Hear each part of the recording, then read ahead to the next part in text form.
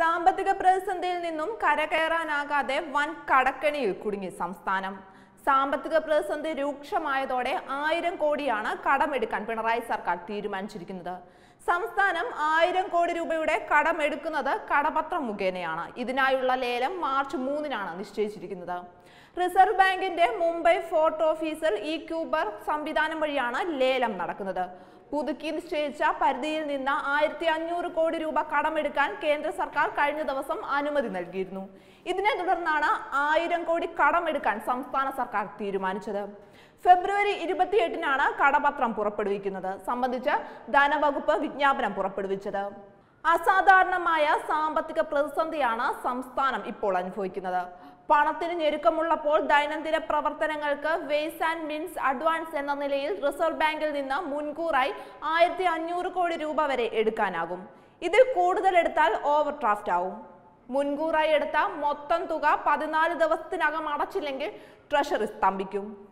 എന്നാൽ പരമാവധി 5 ദിവസത്തിനകം ഓവർ ഡ്രാഫ്റ്റ് ഒഴിവാക്കാൻ കഴിയുന്നതിനാൽ ട്രഷറി സ്തംഭിക്കുന്ന സാഹചര്യമില്ല. ട്രഷറിയിലെ ഇടപാടുകൾ ഭാവിയിലും സ്തംഭിക്കില്ലെന്ന് ധനവകുപ്പ് പറയുന്നുണ്ട്. വരുമാന വർധനവുമായി ബന്ധപ്പെട്ട് സർക്കാരിന്റെ ഭാഗത്ത് നിന്ന് വലിയ വീഴ്ച വരുത്തിയെന്നാണ് കണക്കുകൾ അടക്കം വ്യക്തമാക്കുന്നത്.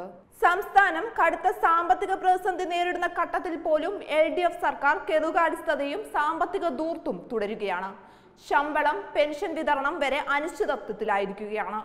സംസ്ഥാനത്ത് സാമ്പത്തിക പ്രതിസന്ധി രൂക്ഷമായതോടെ കോടികൾ കടമെടുക്കാൻ പിണറായി സർക്കാർ തീരുമാനിച്ചിരിക്കുമ്പോഴും സർക്കാരിന്റെ സോഷ്യൽ മീഡിയ തള്ളിന് ഒരു കുറവുമില്ല.